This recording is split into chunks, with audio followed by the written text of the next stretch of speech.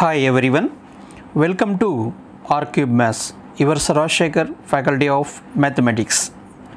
So, ఈరోజు మనము మరొక important model area of shaded region of plane figures గురించి తెలుసుకుందాం.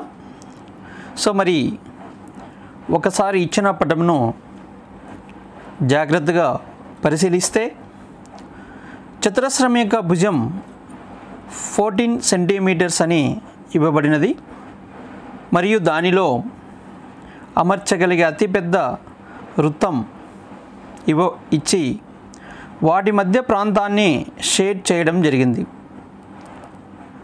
ఈ షేడ్ చేసిన గ్రీన్ ప్రాంత వైశాల్యమును మనము కనుక్కోవాలి.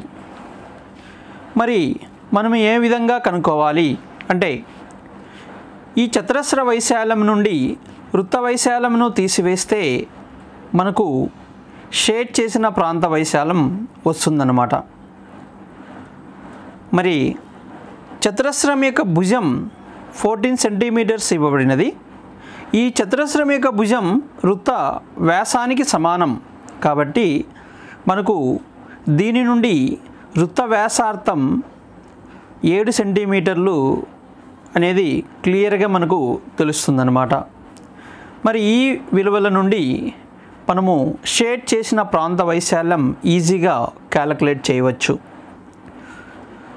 షేడ్ చేసిన ప్రాంత వైశాల్యము ఈజ్ ఈక్వల్ టు చతురస్ర వైశాల్యము మైనస్ వృత్త వైశాల్యం అనమాట.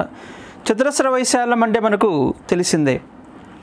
సో భుజము ఇంటూ భుజం, చతురస్ర భుజం 14 కాబట్టి 14 ఇంటూ 14 మైనస్ వృత్త వైశాల్యం పై ఆర్ స్క్వేర్లో పై విలువ 22/7 ఇంటూ వృత్త వ్యాసార్థం 7 కాబట్టి 7 ఇంటూ 7 రాస్తాం.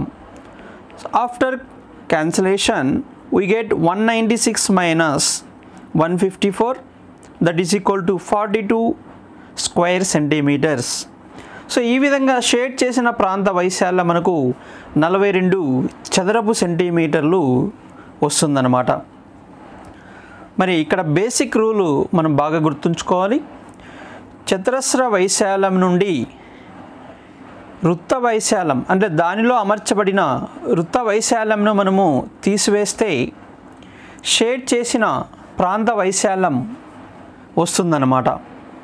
మరి ఇదే ప్రశ్నను మరొక విధంగా అడగడం జరుగుతుంది.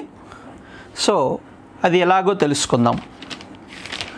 సో మరి ఇక్కడ పటాన్ని ఒకసారి జాగ్రత్తగా పరిశీలిస్తే ఒక చతురస్రం, దానిలో రెండు గరిష్టంగా వైశాల్యం కలిగిన అంటే ఒకే వైశాల్యం కలిగిన రెండు అర్ధవృత్తాలు ఇవ్వడం జరిగింది. మరి వాటి మధ్య షేడ్ చేసిన ప్రాంత వైశాల్యం ఆకుపచ్చ రంగులో షేడ్ చేసిన ప్రాంత వైశాల్యం మనం కనుక్కోవాలి. మరి ఇక్కడ మనకు ఒకసారి మనము గమనిస్తే అడిగే విధానం మాత్రమే మారింది, కానీ ఈ రెండు అర్ధవృత్త వైశాల్యాలు చతురస్రంలో అమర్చబడ్డాయి. మరి ఈ రెండు అర్ధవృత్త వైశాల్యాలు కలిపితే వృత్త వైశాల్యానికి సమానం కాబట్టి చతురస్ర వైశాల్యంలో నుండి రెండు అర్ధవృత్త వైశాల్యాలు అనగా ఒక వృత్త వైశాల్యం తీసేస్తే మనకు షేడ్ చేసిన ప్రాంత వైశాల్యం వస్తుంది. అంటే ముందు సమస్య మనం ఏ విధంగా చేశామో అలాగే ఇక్కడ కూడా చేయాలి. అయితే ప్రశ్న స్వరూపం అడిగే విధానం మాత్రం మారిందనే విషయం మీరు గమనించాలన్నమాట. సో మరొక విధంగా ఇంకొక విధంగా ఏ విధంగా అడుగుతాడనేది ఇప్పుడు మనము చూద్దాం. సో ఇక్కడ ఇచ్చిన పటాన్ని ఒకసారి జాగ్రత్తగా పరిశీలించండి. ఒకే వ్యాసార్థం కలిగిన 4 వృత్తాలు, ప్రతి వృత్తం రెండింటినీ ఖండించే విధంగా ఇవ్వడం జరిగింది. మరి వాటి మధ్య షేడ్ చేసిన ఆకుపచ్చ రంగులో షేడ్ చేసిన ప్రాంత వైశాల్యాన్ని మనము కనుక్కోవాలన్నమాట. సో ఇక్కడ మనకు ఒకసారి గమనిస్తే 4 వృత్త కేంద్రాలను కలిపితే మనకు ఒక చతురస్రం ఏర్పడుతుంది. మరి ఈ చతురస్ర వైశాల్యం నుండి ఒకే వ్యాసార్థం కలిగిన 4 సెక్టార్లు ఒకే వ్యాసార్థం కలిగిన 4 సెక్టార్ల వైశాల్యం, ఈ 4 సెక్టార్ల వైశాల్యం ఒక వృత్త వైశాల్యానికి సమానం అవుతుంది. ఈ 4 సెక్టార్ల వైశాల్యం లేదా వృత్త వైశాల్యంను తీసివేస్తే ఇక్కడ మనకు షేడ్ చేసిన ప్రాంత వైశాల్యము వస్తుందన్నమాట. సో ఈ విధంగా మనకు అడిగే విధానం డిఫరెంట్ వేలో ఉన్నప్పటికీ మనకు ఇక్కడ కూడా మనకు బేసిక్ రూల్ చతురస్ర వైశాల్యం నుంచి వృత్త వైశాల్యం మాత్రమే మనము తీసివేయడం జరిగిందనమాట. సో మరి ఇదే ప్రశ్నను మరింకొక విధంగా ఏ విధంగా అడుగుతాడనేది ఇప్పుడు మరి తెలుసుకుందాం. సో ముందు పటంలో మనకు చతురస్ర భాగం సపరేట్గా చేస్తే ప్రస్తుతం ఇచ్చిన పటము వస్తుందన్నమాట. అంటే మధ్యలో భాగం చతురస్రం పార్ట్ అంతా కూడా మనం సపరేట్ చేస్తే ప్రస్తుత పటం అనేది వస్తుంది. అంటే ఒకే సమస్యను 4 డిఫరెంట్ వేస్లో మనకు అడగడం జరిగింది. ఈ విషయాన్ని అభ్యర్థులు పోటీ పరీక్షకు ప్రిపేర్ అవుతున్న అభ్యర్థులు చాలా జాగ్రత్తగా గమనించాలి. ఒకే ప్రశ్నను 4 రకాలుగా అడిగారు. ఈ 4టికి ఒకే విధంగా మనం చేయాలి. అంటే ఈ 4టిలో ఉండే బేసిక్ రూల్ ఏంటంటే, సో మనకు చతురస్ర వైశాల్యం నుంచి వృత్త వైశాల్యాన్ని తీసివేయాలి. సో డైరెక్ట్గా మనం మొదటి మోడల్లో చతురస్ర వైశాల్యం నుంచి వృత్త వైశాల్యం తీసేసాం.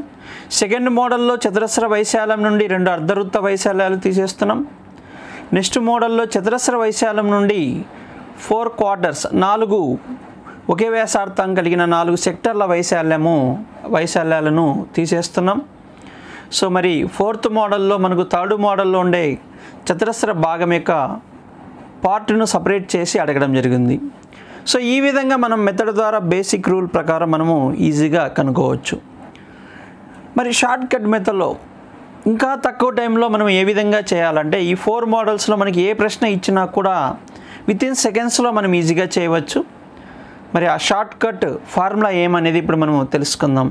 జస్ట్ మనకు వృత్త వైశాల్యం తెలిస్తే, వృత్త వ్యాసార్థం తెలిస్తే సరిపోతుంది. మరి షేడ్ చేసిన ప్రాంత వైశాల్యము = 6/7 r² స్క్వేర్ యూనిట్స్, చదరపు యూనిట్లు అనమాట. అంటే ఇక్కడ 6/7 r². r అనేది మనకు వృత్త వ్యాసార్థం అవుతుంది, లేదా సెక్టర్ ఇస్తే సెక్టర్ యొక్క వ్యాసార్థము అవుతుంది. లేదా మనకు చతురస్రం భుజం ఇచ్చాడనుకోండి, ఆ భుజంలో సగం తీసుకుంటే మనకు వృత్త వ్యాసార్థం అవుతుందన్నమాట. సో ఇలా r వాల్యూని మనము 6/7 r² సబ్స్టిట్యూట్ చేస్తే మనకి ఈజీగా వితిన్ సెకండ్స్లో మనము ఆన్సర్ కనుక్కోవచ్చు. సో అంటే ఈ విధంగా మనము షేడెడ్ రీజియన్కి సంబంధించి ఒకే ఫార్ములాతో 4 డిఫరెంట్ వేస్లో అడిగిన సమస్యను మెథడ్ ద్వారా ఎలా కనుక్కోవాలి, షార్ట్ కట్ ద్వారా ఎలా కనుక్కోవాలో మనము తెలుసుకోవడం జరిగింది. మరి నెక్స్ట్ వీడియోలో మరొక మోడల్ గురించి మనము తెలుసుకుందాం. సో ఈ వీడియో కనుక మీకు నచ్చితే లైక్ చేయండి, షేర్ చేయండి. మరిన్ని వీడియోల కోసం సబ్స్క్రైబ్ చేసుకోండి. పక్కనే ఉన్న బెల్ ఐకాన్ను క్లిక్ చేయండి. Thank you for watching.